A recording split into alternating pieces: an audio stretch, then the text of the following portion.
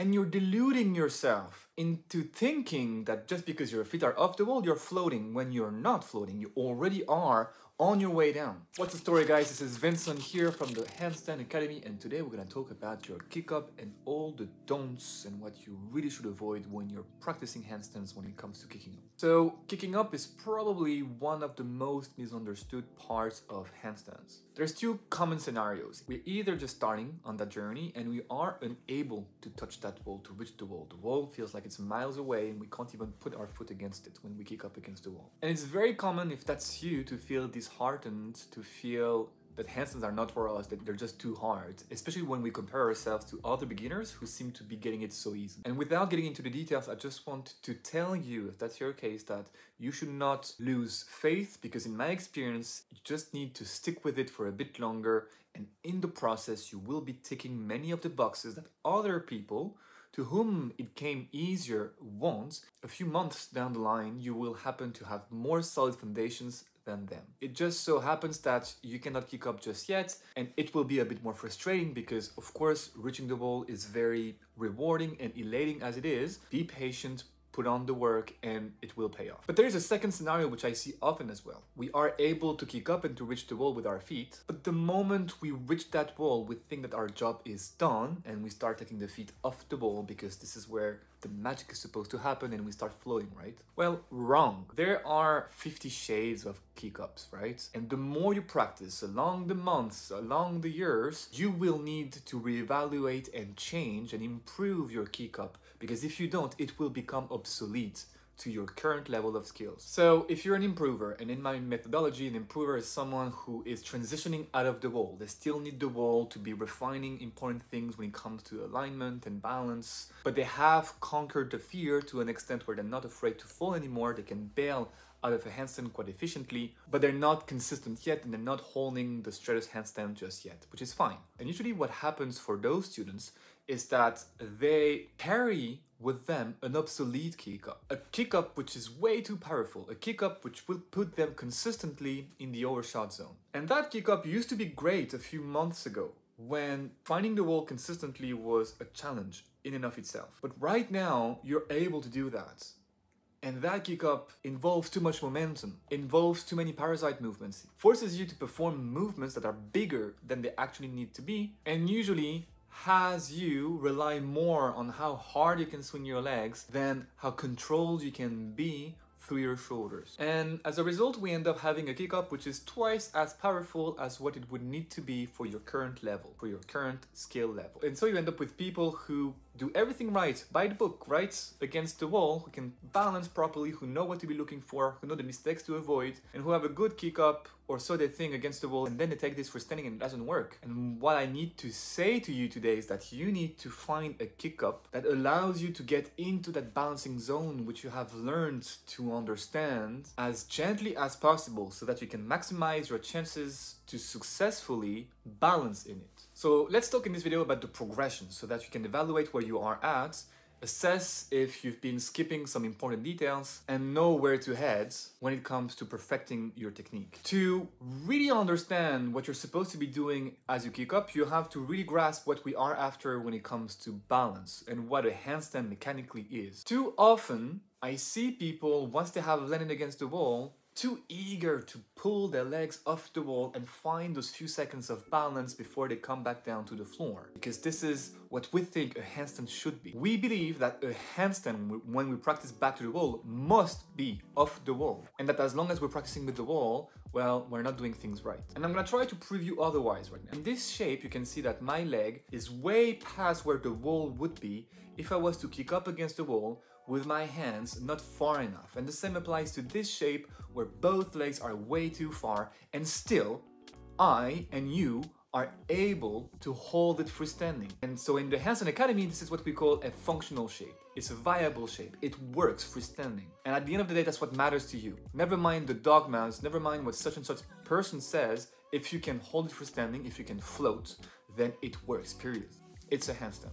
And so that shape, if I was to have it against the wall, I would have my feet through the wall. My legs would literally go past the wall. And therefore, just because you're touching the wall doesn't mean at all that you're doing something wrong. How you get there, how you rest in there, and how you take off from that position are what will make that shape viable or not, right or wrong. And this will dictate whether or not you will make progress. And that's not all, because here's another bad habit I see all the time. Once we have some control in our kick up, we tend to not land. We try too hard not to land against the wall because we think that the wall is bad, that we think that the wall equals failure. However, given what we just said, being against the wall is just the proof that you are in the overshot zone. And you need to be somehow in the overshot zone for you to be able to balance, especially in the first few years of your practice. For 99% of you, your handstands will not exist freestanding anywhere else than the overshot zone for more than a few seconds. And therefore, if you try to avoid the wall like a plague, if the wall is lava and you try to prevent your feet from touching them at all costs, what you're really doing is that you're shooting yourself in the foot, because you're preventing yourself from actually going into that zone in which without the wall you will eventually float. And you're deluding yourself into thinking that just because your feet are off the wall, you're floating, when you're not floating. You already are on your way down. And I like to call this the timber moment. The timber moment, when a tree is being chopped off and we scream timber. When that tree starts coming back down towards the floor after having been chopped off, it slowly tips out of axis and then accelerates as it falls down on the floor. The initial stages of the fall are quite slow, so much so that in your handstand you will conflate that with still being balanced. The first signals of you being on your way down to the floor, of you exiting the overshot zone and going into the undershot zone, where everything becomes much more complicated when it comes to recovering your handstand, are very subtle, very hard to decipher at first, and very easy to ignore because we think we're still balancing. And that's why you want to think twice when you force yourself to kick up and hold the handstand for a few seconds off the wall and never reach the wall and come back down to the floor. Because just like that tree, you were never anchored, you were never rooted in the first place. Now, in terms of progressions, I want to leave you in this video with a clear idea of where you are at and where you should go, given all the elements we just mentioned. First and foremost, you should be able to find the floor, to touch it.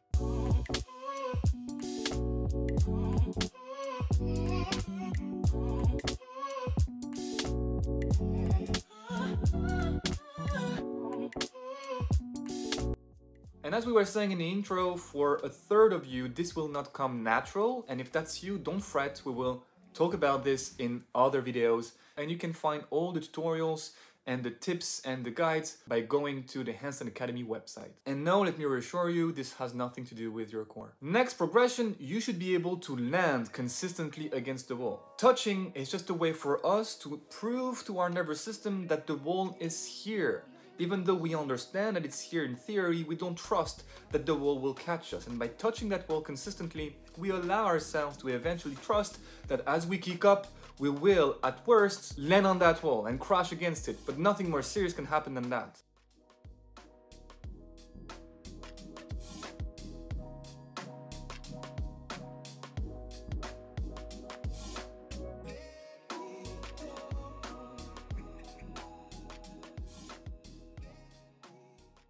Once you can do that, you want to be able to land against the wall. That is, stay against the wall for a few seconds. If you can do that, you want to be able to land consistently 10 times out of 10. On demand, you should be able to kick up against the wall and come back down. So just try this. You have 10 attempts, kick up 10 times against the wall. If you surprise yourself undershooting for 1 or more attempts, you may not be ready to just bring too much attention on taking off the wall and balancing. Your kick-ups are not as good as you think they were.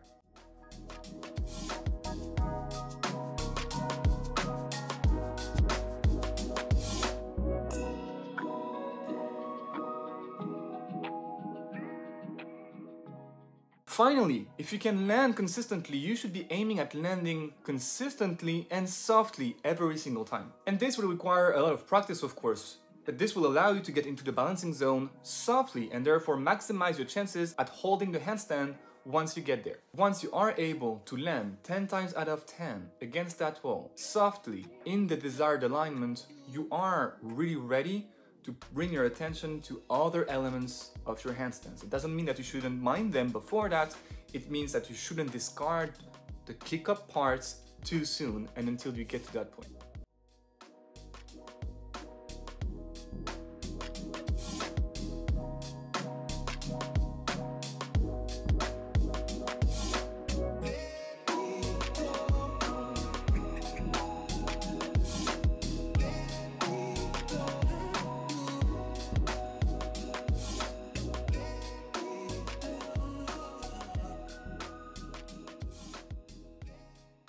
I hope that makes sense. Any question, let me know down below. And for more resources and information, including a free training about handstands, head to thehandstandacademy.com.